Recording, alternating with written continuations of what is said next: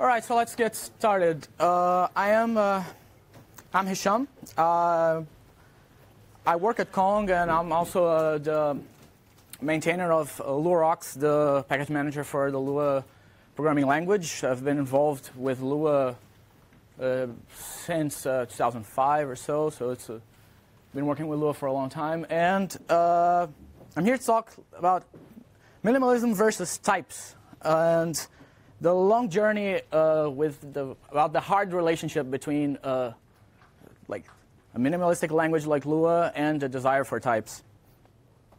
So minimalism. Well, I love minimalism, as all of us here in this room probably do. And once someone asked me, like, what do I like the most about programming in Lua? And the answer that I gave, like, right off the bat was that, well, Lua fits in my head. Like, I feel like I know the entire language, right? It's like the whole reference manual is like this one web page that you can read top to bottom, and like there's no like corners of the language that I feel that I don't know. And it's just like, and this is a very gratifying sensation, like being able to work in a language like that, like as opposed to huge languages where there's always like some kind of construct or part of the standard library that you have never touched. So, yeah. So, like, this is a classic example of, like, the huge language versus, like, small language. And, like, for reference, like, the entire Lua reference manual is about the size of JavaScript, the good parts. So and the language is, the size of the languages and the size of their good and bad parts also kind of match. Right? Actually, Lua's like JavaScript good done right. So. Hopefully, something like that. Well, it's actually older than JavaScript, but yeah, like it's in many senses it's similar. And some people who are thinking of the other side of JavaScript, they get surprised. Say, no, they're nothing alike. But if you focus on the good parts of JavaScript, then they're surprisingly alike. So types. I also love types, and one thing that I like to say is that programming with types feels like pair programming with the computer. Like you program a little bit, and then the compiler comes and say, well, you missed, like you made a typo here, or something like that, or oh, you cannot really pass this to that, and all of that. So you get this nice feedback loop that's different than running the program and seeing if it crashes, right? And so this is my interest in types from a very practical perspective as a practitioner, as a programmer, like and not just a theoretical, like as a programming language, academic sort of interest. So before we dive into types, let's just get our terminology on the same page. Like when people often talk about typed languages and untyped languages, and so the more accurate terminology would be like when you talk about untyped, you mean no types at all. So that would be like assembly, everything's a byte, right? And those are not usually like the types of languages like the kinds of languages that we care. And for all the other ones, like there are types, like types exist. So string and number are different things. Automatic coercions can make this a bit confusing. So we said, oh no, it's not typed because I can do like string 1 plus 2 and I get a number. So no, it's actually like it's just doing an implicit conversion. They are actually different things. Like in Brad's presentation, he mentioned that originally in TCL everything was really a string, and then now everything is representable as string, even though they really are different things. So like modern TCL has types, like all of the other modern languages do. So people in the theory field, they say like you shouldn't even talk about untyped. You should talk about unityped, because when you don't have types, you really have one type, like the type of everything. So the distinction that we usually care when we're talking about this language is typed or not, like when we informally say that, is that whether it's dynamically typed or statically typed. So dynamically typed, in a nutshell, means that values have types, but variables don't. So you can move values that have types around, and they fit any variable. So languages that fall into this category are like Lua, Scheme, Erlang, Python, Ruby, and so on. All of those, like all of this typical, the ones that we call scripting languages, and some that we don't, but that's it. And statically typed means that values have types and variables also have types. So if you have an integer and you want to put it in this variable better be of the integer type, because otherwise it will not accept it. So like C, Java, Go, C#, Rust, Haskell, like all of these other are static.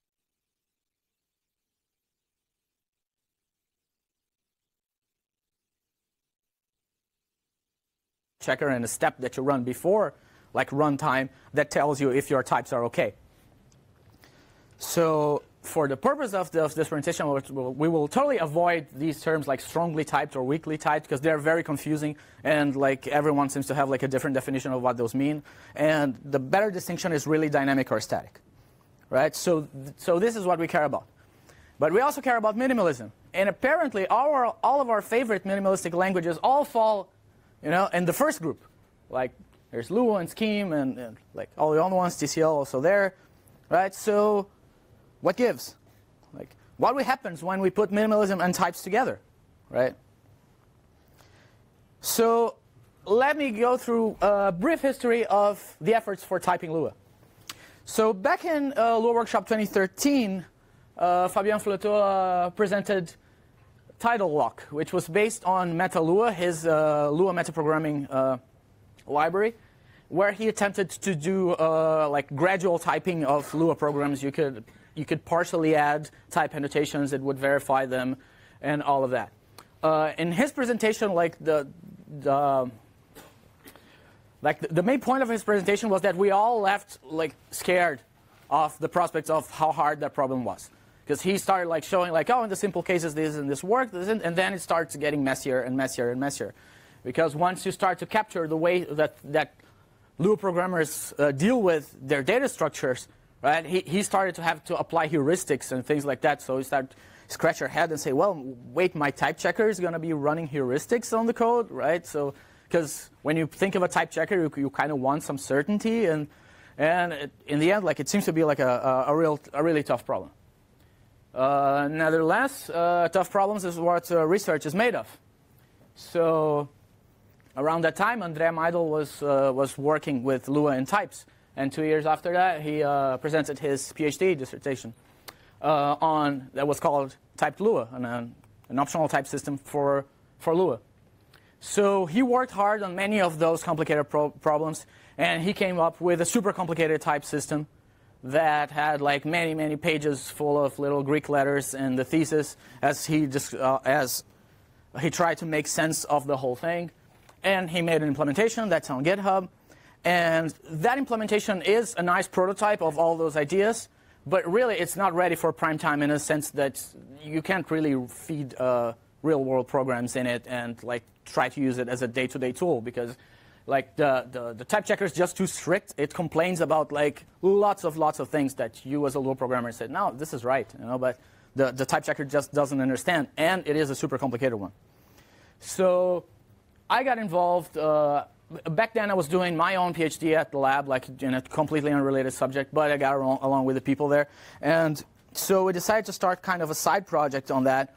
And 2 years later, around 2017, we started a project called Titan that would be a statically typed language that would be like Lua-like, but not try to type Lua, but create a new language that would be statically typed, that would be somewhat like Lua and designed to interact with Lua.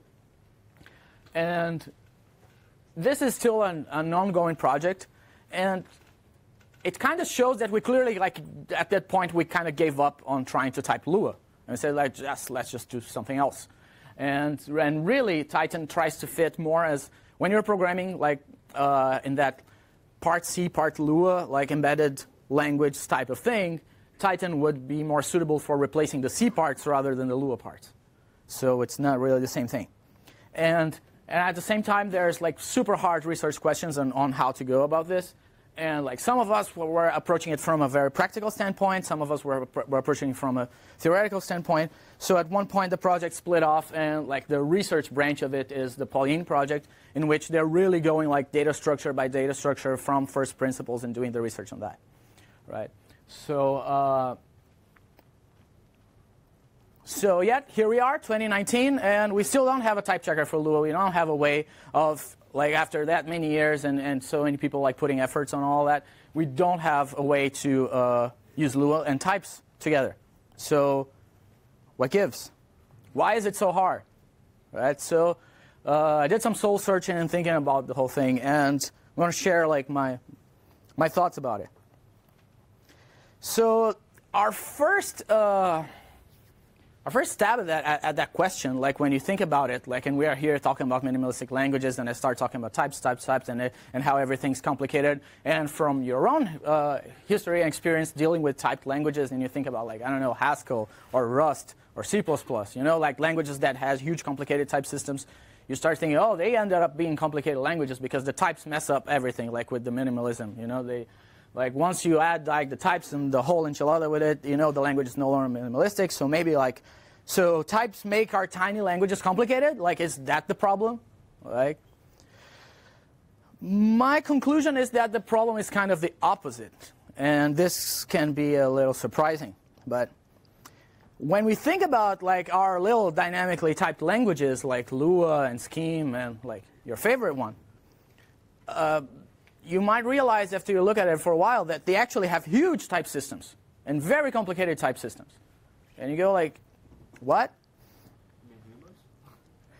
Yeah, yes. So if you think about the type system as being, well, the set of rules that describe what are the valid interaction of values in correct programs, which are the things that a type checker checks, right? So essentially the type checker for those languages, it's in your head. Right? You are the type checker. But if you take like the C language and it has a type checker implemented inside GCC, you can look at the source code and you can see this is a type checker and this is what it does. Those are the rules, right?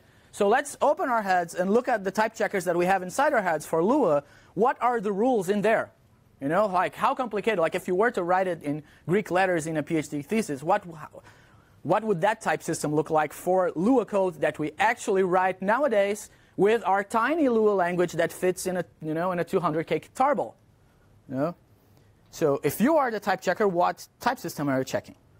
You know, because this is the kind of work you do. Like you have multiple returns in Lua. You do, oh, get coordinates for those two values. And you realize, like, you give a type error to yourself and say, oh, I can do that because yesterday I changed that function from returning two things to returning a table. So that line on the top is not going to work. This is the kind of doing that you're doing in your head. That's what I mean by you are the type checker.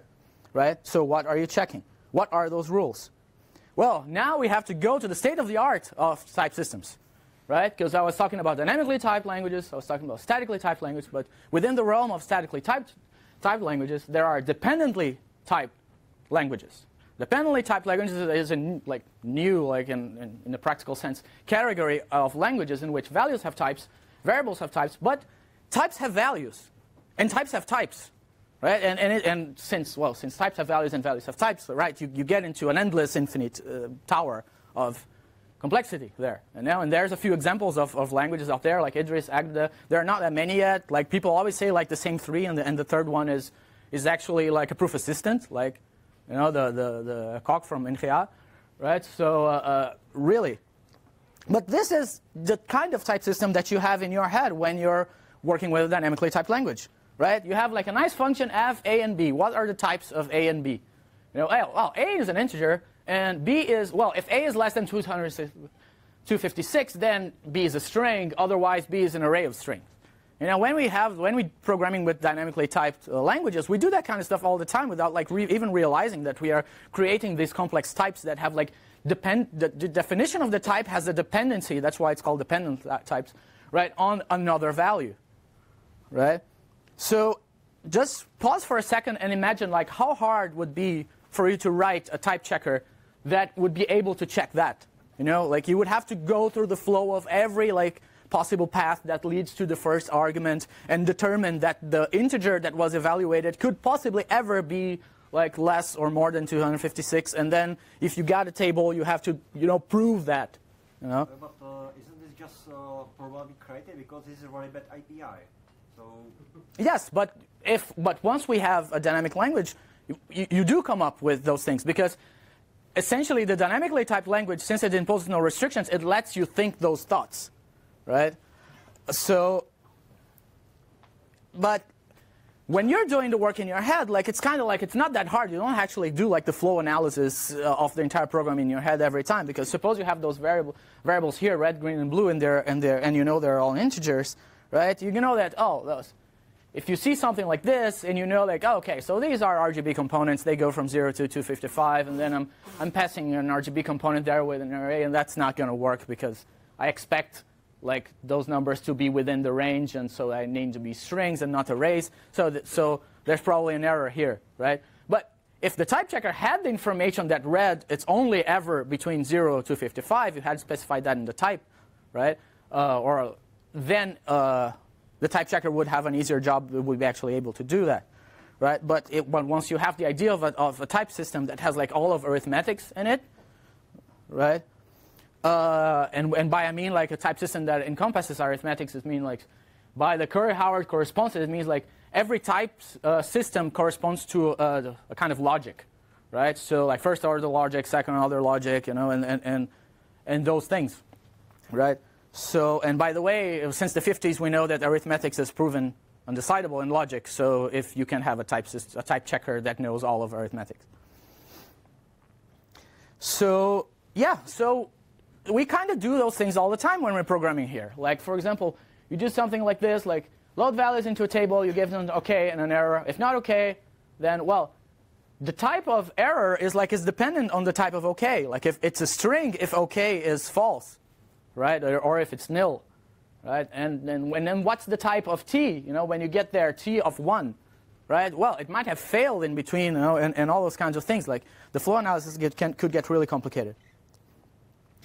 And when you get to that, like in a case like Lua, where the table is the only structured type.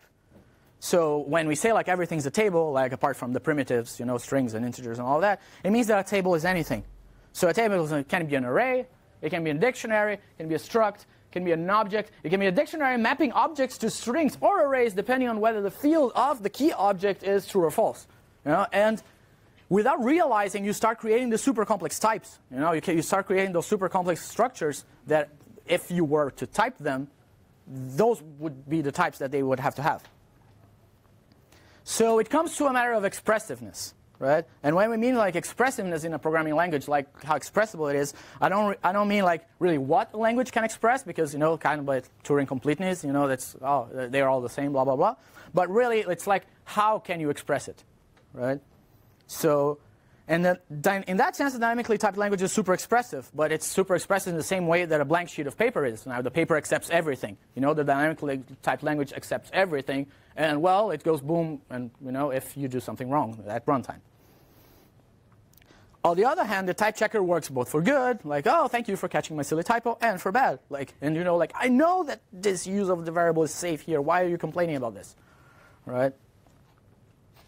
So essentially, the expressiveness is like the feel of a language, like regardless of the look, right?